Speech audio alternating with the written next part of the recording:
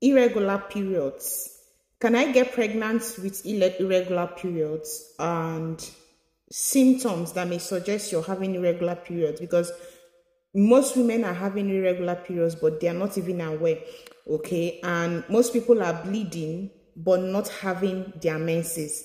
And if you don't have your menses, you will not ovulate. Bleeding doesn't mean that you are having your menses.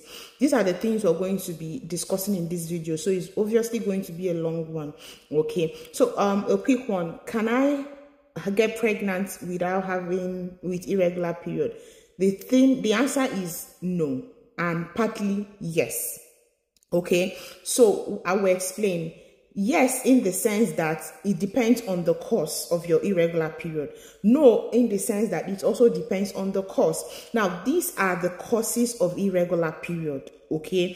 After telling you the causes, I'll let you know how you know that you're having an irregular period, because it's not just seeing your period when you're supposed to see it. Doesn't mean that you're having an irregular period, okay? So, number one is some pills can make you delay your period. Some hormonal pills, like the one we already know, Postinor 2 and post pills and emergency contraceptive, even the one they give you for 3 months, okay, to correct your cycle for women, that to help you to get pregnant. That 3 month pill, it can make you have an irregular period, of which it can normalize. So you see, that is where the yes answer comes in. Now, if it is a normal contraceptive pill that you go and take, no, okay, it will scatter your period and even delay you in getting pregnant in the future. So if you're taking these contraceptive pills, emergency contraceptive pills like post pill and all of those things, you really need to stop, okay, or reduce this to like maybe once in a month if you can, if you must. There are other ways to prevent pregnancy, natural ways to prevent pregnancy, okay, which I've explained. I think I have a video on that on my YouTube page. The second thing that may make you have an irregular period is hormonal imbalance. The next one is polycystic ovarian syndrome, okay? So these are basically things. The next one is infection, okay? For women, infection, for instance, gonorrhea, pelvic inflammatory diseases. If you're asking me this question, please, you need to watch the video of how to treat infection on my YouTube page, and how to treat PID especially. It has a different video of it, okay? So these are basically things. And some illnesses, probably you are diabetic, kidney failure and cancer, HIV, okay? So those chronic illnesses can make you have an irregular period, okay? So having said about this, also be aware that if these things, hormonal imbalance, polycystic ovarian syndrome, and all of those things are the cause of your irregular period, you may find it difficult to get pregnant. Please listen attentively. So, however, most people, like I said, are not aware that their periods are irregular, okay? So these are the ways to know that your period is irregular. Number one, if your period usually lasts 4 days and then it stops from 4 days to 7 days and more, you are having an irregular period, okay?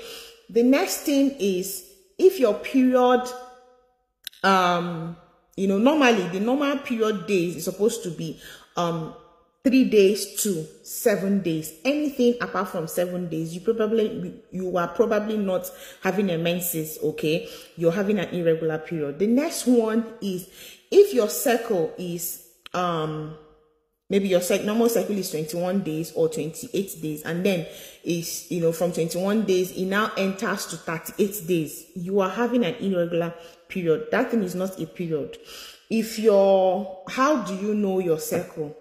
That will be a very long explanation.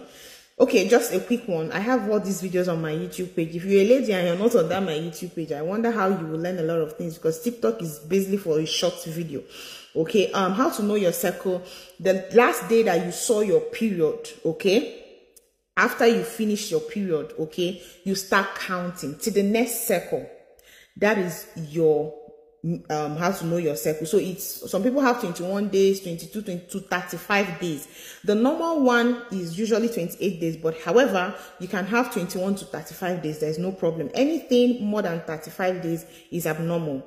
Okay, same thing as your bleeding. If you don't really understand this thing I said about your counting your cycle, I have a full video about that and your ovulation on my YouTube page, so you can just locate the video there.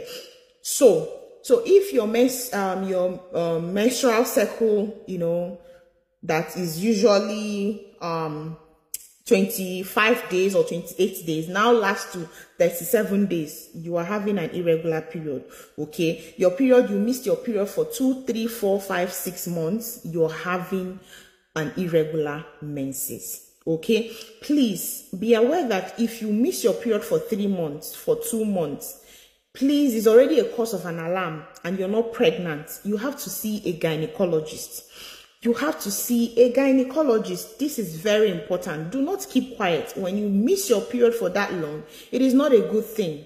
It is not, don't stop looking for remedies online. Go and meet a doctor. Something is happening. Something is causing this. So it aches me when I see women, you know, saying I've missed my period for 1 year. So missing your period for 1 year, 3 months, that is not a good thing. I don't want to make this video long. I would have explained to you the processes that goes on.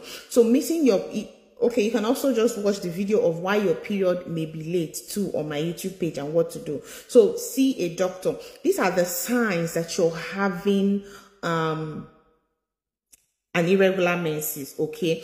And please remember that when you have an irregular menses, you may not really ovulate. It now depends on the cause, okay? You may not really ovulate when you have an irregular menses. So treatment of irregular menses, number 1, it now depends on what is causing your irregular menses.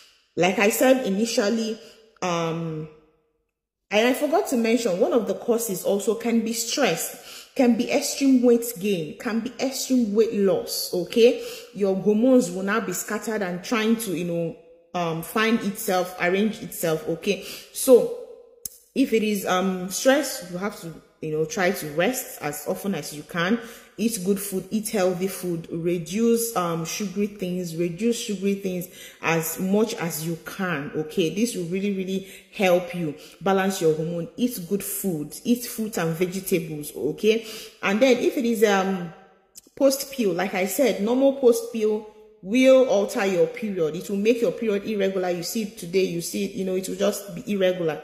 You have to stop, okay? Then go for scan, find out what is going on. If there's anything going on in your womb, go for medical check, let the doctor check you. Go for hormonal profile, check your hormones. Let's see now, in the case of treating hormonal imbalance, you have to find out which hormones are imbalanced. This will help you in managing what is going on, and the doctor will give you drug that will balance your hormones, okay? Also, your diet will really help you a lot.